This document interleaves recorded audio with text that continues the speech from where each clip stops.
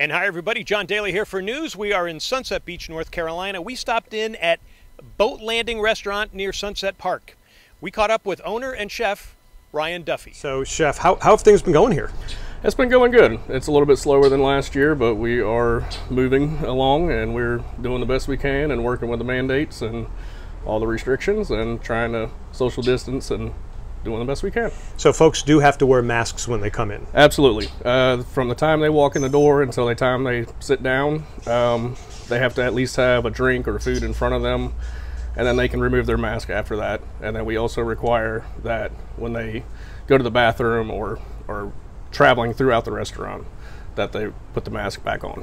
Have you had any stupid people like me that would keep the mask on and try to drink a drink?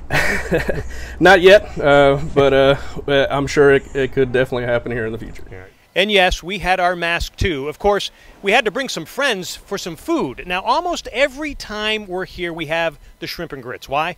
Because it's the best in the region. But this time we decided to taste some of the other great fare, and we were also very satisfied.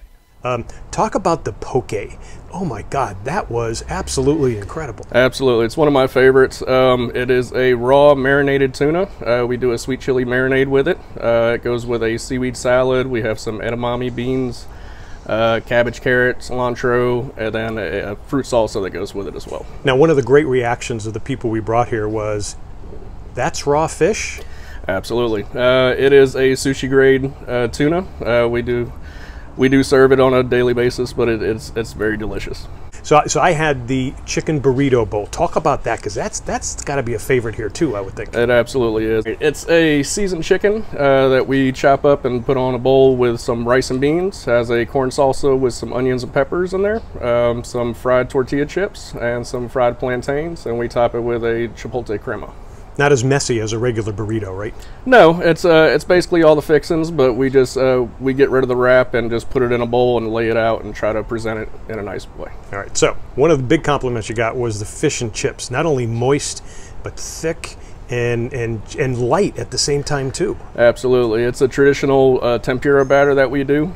It's basically cornstarch and flour with a little bit of seltzer water just to kind of get the batter mixed together. And then it's a cod as the fish, and then we just add the fries and the slaw to go with it. And is the seltzer water kind of a little secret of yours? Not entirely. It is your average like a beer batter. The seltzer water kind of adds to the mix, and it just helps to put it all together. Yep, it is a great spot after a day at the beach. So here's the number here for Boat Landing. Give them a call ahead of time. Here is their website as well. We also want to give a shout out to the Brunswick County Chamber of Commerce. Here is their website, and you can check out their restaurant site called Brunsco Bites to find all the restaurants that are available in the Brunswick County area. Now, don't forget to check out NOOZ. We are a citizen journalist site. If you'd like to join us, just sign up at NOOZ.tv. I'm John Daly for News. See, they're even honking for us.